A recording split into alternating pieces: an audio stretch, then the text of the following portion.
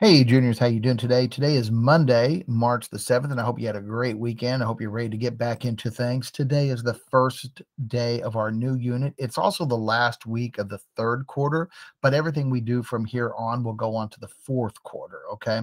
Because we're just starting a new unit, so it's going to be a nice, easy, clean break for us. Today, we're going to work this week on theme development, in particular, looking at setting, characterization, tone, mood, and how all of that works together to reveal the theme. And so we're going to be reading a story called The Pedestrian by Ray Bradbury. And that is what we are going to focus on this week. Okay. So the same text we start with today, we'll be coming back to again and again the rest of the week. In today's assignment, I did include the notes about characterization. So if you do need to go back and look at that again, you have access to that. And this is the story that we're going to read called The Pedestrian. This is set in the future, and in this new world, everybody, whatever, they do their thing during the day, and then they go home, and then they never leave the house. Everybody goes home, and everybody is just totally engaged with their TV. No one does anything, right?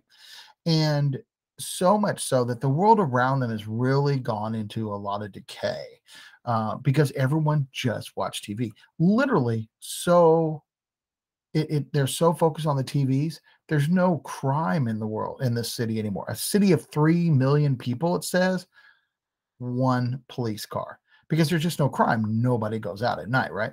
Now, there's a lot of different commentary about a lot of different things, but the story centers on one guy who goes out, Mr. Mead. He goes out and he walks at night. In fact, he's been doing it for 10 years.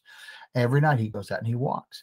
And it talks about what he sees, and then he gets picked up by the police, who do not believe that his story or that anybody would just be walking around. Okay. So that is what we are going to be looking at. That is going to be our text that we're going to be using. Okay. Today, our goal is to read that. It is very short. It is only 2 pages long. And then we're going to talk about characterization, setting, tone, the mood. We're going to try to identify some of those pieces in the work. There's no specific assignment for today. There's no one thing you have to get accomplished today, just as long as you make sure that you've got a good handle on the text, because we'll be using this text for the rest of the week. Again, if you have any questions or you need anything, please make sure you're reaching out to Miss McGuire so that we can give you a hand. And good luck, everybody.